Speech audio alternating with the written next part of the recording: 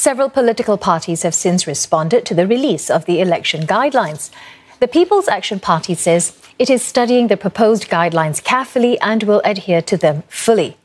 Opposition party Singapore Democratic Party has made some suggestions on its website. One of them calls for an extension of the period between the issuing of the writ of election and nomination day from 5 to 10 days. It says this allows parties to organise their campaigns and make the logistical preparations. The Progress Singapore Party noted that additional TV broadcast time for candidates and parties may be allowed if large group activities are still being restricted by Health Ministry guidelines after the writ is issued. It called for the terms on how the additional time is to be calculated to be stated clearly.